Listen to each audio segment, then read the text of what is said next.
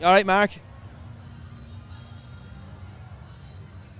Well, we've seen an impressive winner of our mile and 3 maiden, Marquez and Marconi, getting off the mark on his third attempt. Aidan, he's done it well. Yeah, absolutely. Kevin, he was very raw and babyish in Dundalk the other night, so listen, he was much happier today. A pair of cheek pieces on him, he just helped him to concentrate a little bit. So, but you'd have to say I'm delighted that he won anyway.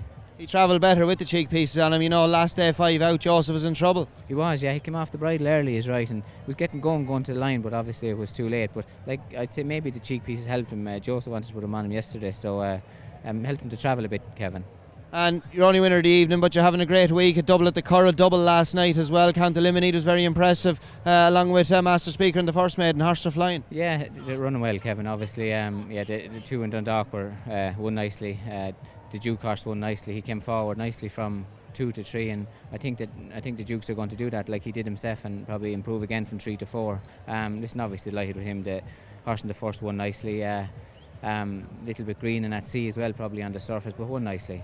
Hanky Panky got beat tonight, but she got wound up with the crowd and the excitement beforehand, and the ground would have been against her as well. Yeah, obviously we were worried about it when the ground changed. When we declared it yesterday, it was nearly fast ground, so we were looking forward to seeing it. But listen, it was a first run of the season. Obviously wants good fast ground, travelled well, and Joseph held on to her as long as he could and just got nailed on the line. But listen, it was good to get to run into her, and she'll improve a lot from it, hopefully. And the ground is very testing out there as well today. It's very bad. It's gone very deep now, so it's tough going. They want to be like 110%, I'd say, for that night today. And Aidan, of course, a different agenda here tonight with, you know, a different initiative here, shall we say, with the student night.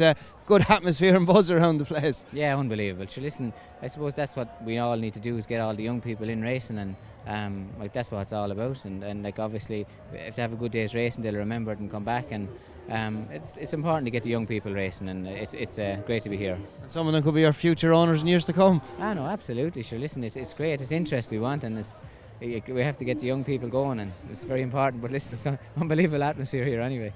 Aidan, well done tonight. Pleasure, Kevin. Thank you. Thanks, Kevin. Thanks, Aidan. Thanks, Aidan. Best of luck. Cheers, Aidan. Oh, cheers. All I worried about getting out.